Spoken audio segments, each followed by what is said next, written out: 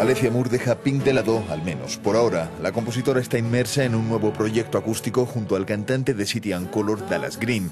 You+Me es el nombre de la banda y Rose el de su álbum de debut.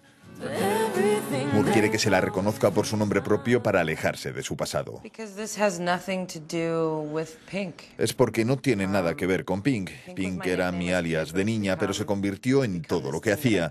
Si pronuncias el nombre Pink, aparece una mujer colgada de unas ropas gritando cosas sobre su marido constantemente. Hay gente a la que le gusta y otra a la que no. Some people really like that and some people really don't.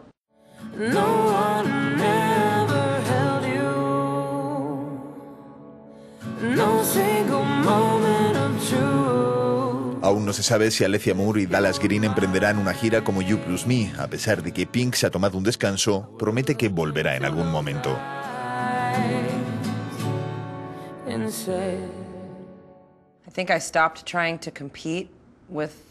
Creo que dejé de intentar competir con mis colegas hace mucho tiempo, porque no podía. No funcionaba. Soy popular, una estrella del pop, y estoy agradecida por eso. Pero ahora estoy más en la senda de las giras. Simplemente estoy intentando crear lo mejor para llevar algo genial al escenario.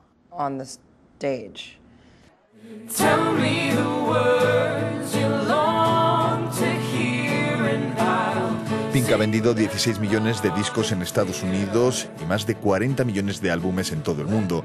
Su carrera incluye varios premios. Ahora intentará repetir el éxito alejándose de su célebre alias.